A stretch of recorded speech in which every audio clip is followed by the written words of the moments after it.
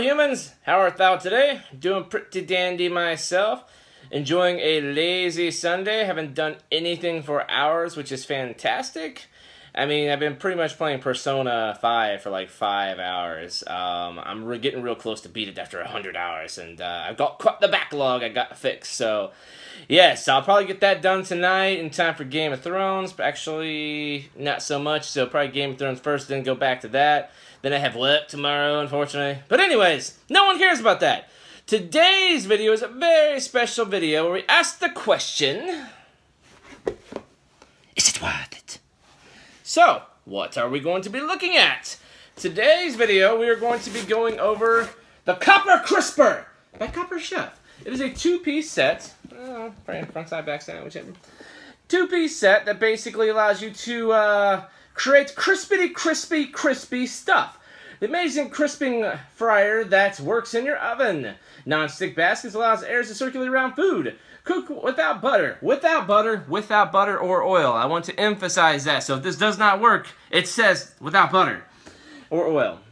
Sturdy and durable, easy grip handles, easy to remove tray, non-stick cookie sheet, less mess, catch crumbs, drip, splatters. Alright, so anyways, I'm going to rip this bad boy up. You can see the diagram there with the magic happening. That's a diagram of science, apparently.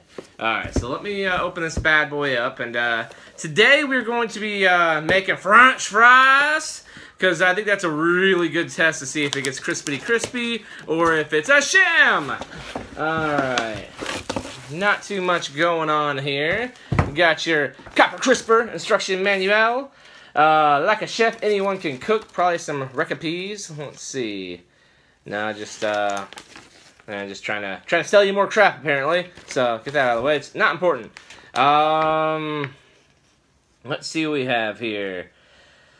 Frozen French fries, $4.25 for 30 to 35 minutes. Holy crap! It's gonna be late by the time I get to this video. Alrighty, and then basically it just kind of gives you instructions on all the different things that you're going to be doing. So let me just undo this guy right here, and I'll take a look. So there's that. A bunch of cardboard, a bunch of that. Alright, so this is your scientific crisper. And then this is the pan. Apparently you probably do cookies and crap like that. So it kind of goes in like this. And you just throw a whole bunch of crap in there. So, the fries we're going to be using, delicious Rally's fries. Trust me, this is not a sponsor whatsoever. My God, I wish it was a sponsor. Sponsor me. Because I love Rally's. I mean, they're Checkers, Rally's, one way or the other. Here in New York, we don't have a nearby Checkers for like an hour away. But when I used to live in Indiana, I'm like, it's like the... Where's my mouth? Well, I used to live in Indiana. It was like Rally's all the time. You know, Rally's everywhere. Their fries are freaking amazing. So, I really want this to work because the entire delicious factor besides the seasoning of Rally's and Checkers fries is their crunch factor. So, gonna open this bad boy up and it smells frozen. Alright, we're just gonna, I don't know, we're gonna make the whole bag or what? Drop it on in there.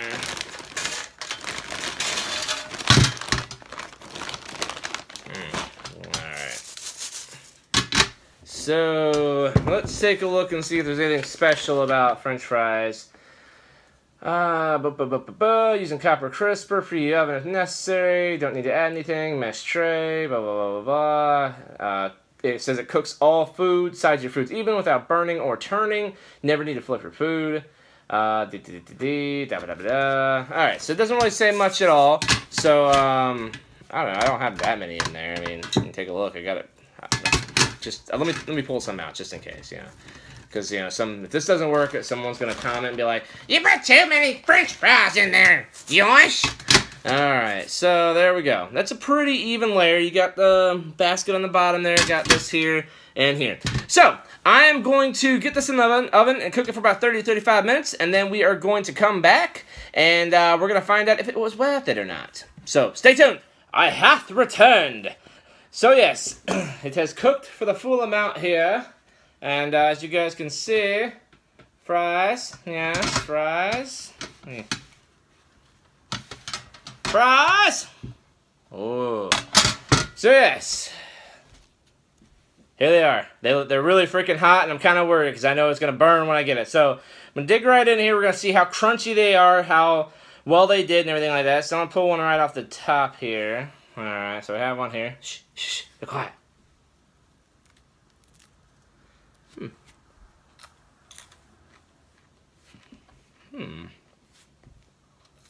Ha!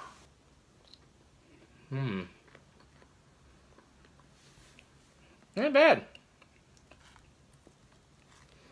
Ain't bad, ain't bad, ain't bad. Just kind of digging around here.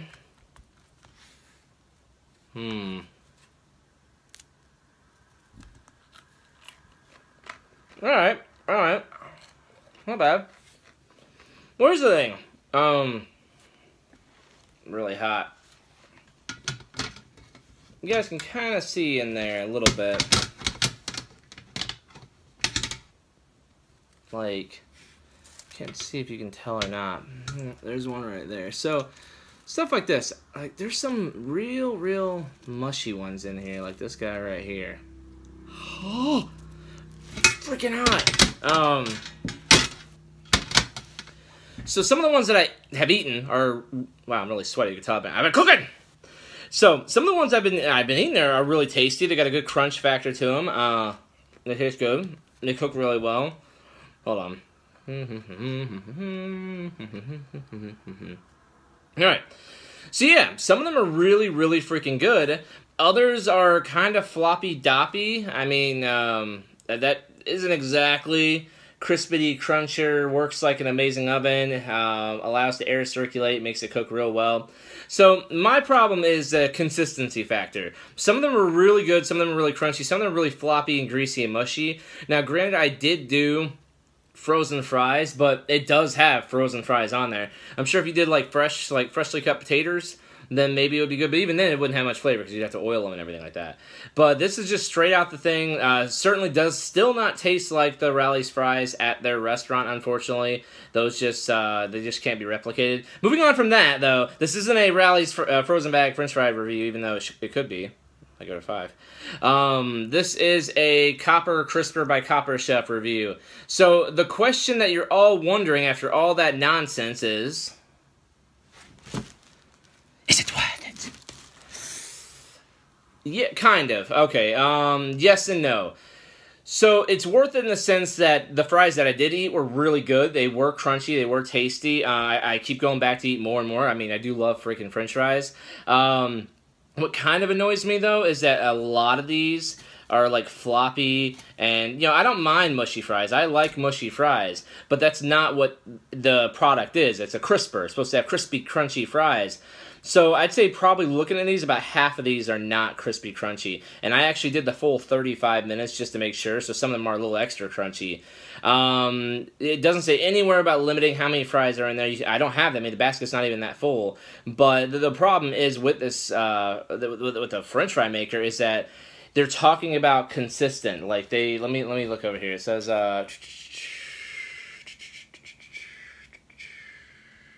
I know I saw it somewhere. Maybe it was in the instructions or whatever. I don't know. But yeah, it's not consistent to the fries. That kind of bothers me a little bit. So I'm going to have to rate it a 6.5. Will I keep it? Maybe. It was only $20. It's not really that expensive, but you know, the fries that it gave me, I can also make on a oven pan. But at the same time, you can tell this can be used to different things here. It's kind of cool. It's not so hot anymore. So it collects grease and all that crap on there. So that's kind of nice, actually, because it's like a French fry maker. It is a basket. You can put stuff in there, and the crap falls to the bottom. I'm actually going to amend my score to a 7.5 based on that, because you can really get some extra usage out of it. And I find it, you know, it's going to be a little bit better than a regular oven pan, because it is a basket that holds other stuff. You can use the bottom half for other stuff as well. Copper tends to be really non-stick anyways, and it looks, you know, pretty snazzy. So I'm going to give it a 7.5. Is it the best crisper out there? Will it replace your air fryer? Absolutely not. But does it make some pretty damn good food? Yeah, absolutely. So would I recommend you go buy it? Yeah, pretty much. If you want a basket that you can throw in the oven and cook crap in that collects crap, that makes some pretty good food. Alright, so other than that, we are good to go. So thank you all for liking, commenting, subscribing, and sharing this video. I'm trying to move my videos to Friday, but I keep forgetting. So right now it's going to be Sunday, but I think next Friday I'll make a video as opposed to Sundays. It's just a little bit more, a little bit better for people to be able to watch it and stuff. I noticed on Sundays everyone is pretty much just kind of chilling, maybe watching their favorite shows and crap isn't exactly on YouTube. So probably going to move it to next Friday. Other than that, toss me some comments in there, suggestions, different things to try out, different types of videos. I'm all for it. And I will see you all next time, meow.